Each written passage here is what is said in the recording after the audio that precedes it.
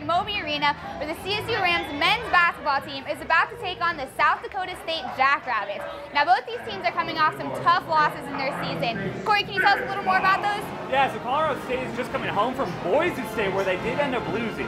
But the game before that was actually against a top 25 ranked team in San Diego State. They did end up losing that one by over 20 points. Now, South Dakota had their own game that they had against the top 25 ranked team, the number 15th ranked Arizona. Now, that game was much closer than CSU's game because they only lost by 7 points. Yeah, absolutely. It's been a little bit of a struggle for the Rams coming into the second half, but a bright spot for them is their bench. You have Tanjay and Thomas, who are both coming off with over 30 points for themselves, and they're just making a difference coming off that bench. Yeah, and it's lucky for the Rams that that bench is here at Moby tonight, because South Dakota State actually has the best home win percentage in all of college basketball since the 2011-2012 season. They have 94.7% win percentage at home, so CSU caught a break there. It's going to be really interesting. We'll just have to wait and see what happens. Stay tuned for more updates.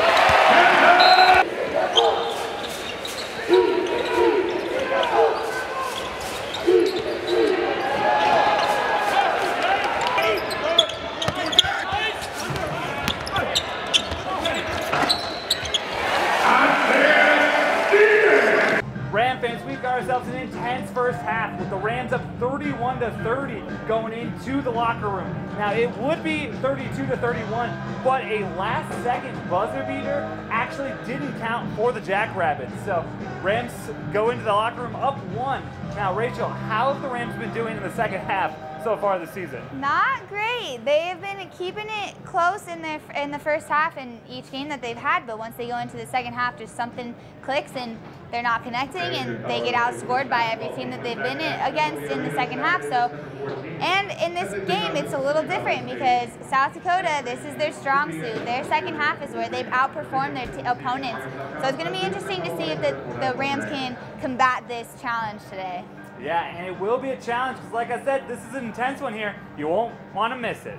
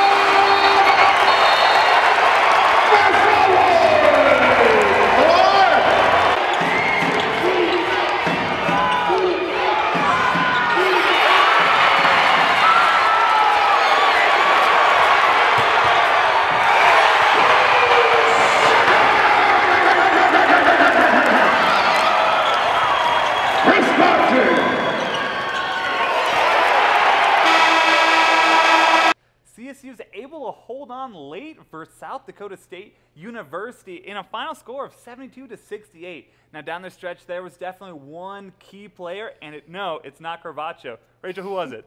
Odom Thistlewood. He came out of nowhere, showed up and showed out for the CSU Rams tonight. 17 seconds left in the game. He hits a clutch three, immediately gets down the field and gets an amazing defensive rebound just to solidify that game for them.